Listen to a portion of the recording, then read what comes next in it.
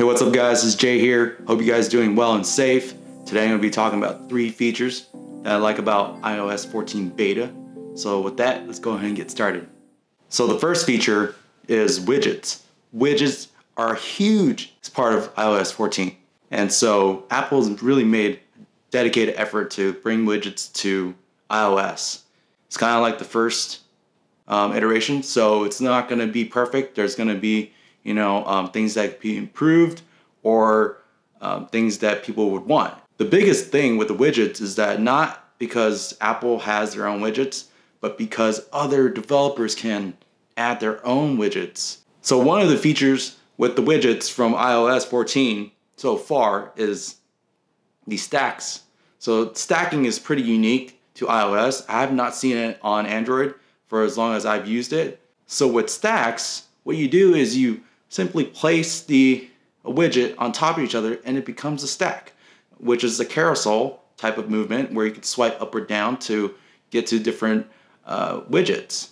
And so you can create your own, or you can use Apple's default, which has a variety of widgets built in. All right, so the second one, this is awesome because the app library is here on iOS.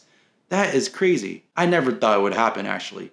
I always thought iOS is gonna stay the same for another 10 years and that's it. So with the app library, you're able to hide your icons, manage your icons, and you pretty much have an Android experience on iOS. Now I say almost because it's not exactly like Android where you can move icons wherever you like. With iOS, it's still restrictive in that you have to cascade from the top left all the way down to the bottom right.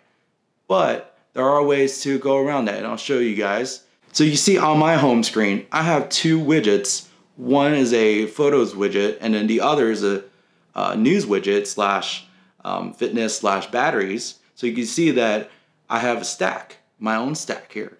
And so what I've done is I put the widgets at the top so that I have my most used apps right on the bottom where I can just click it and I'm good to go. So the next and last feature that I really like from iOS 14 beta is the privacy features. Now they spent a lot of time talking about it during WWDC earlier this year. However, in terms of actually using it, I think it's actually very useful what they brought. So the first 2 things are, 1, LED notifications for when your microphone or camera is being used by apps.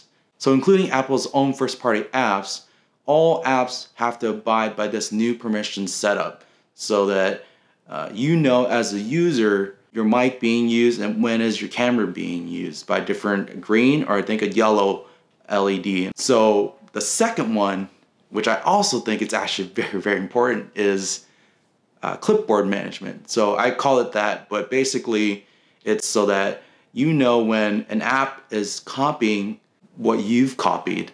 So for example, if you've copied a link from somewhere and you want to paste it later or you don't want to use it or you want to send it to a friend, regardless of whether you're pasting it or an app is pasting it for you, there will be a little toast message at the top of the screen to show you that one app has taken information from a source to a destination. And I'm sure you guys seen on the news recently where apps like TikTok or for me, Shop. So for example, if you've copied a YouTube link or a Twitter link or an image link and you go into TikTok, it will automatically copy that information and paste it somewhere. But there is nowhere to paste in those type of apps. So yeah, that's kind of it as far as my favorite features. Let me know in the comments below what your favorite features are and let's talk. Otherwise, this has been it. Hope you guys stay safe and healthy again and I'll see you guys soon. Peace.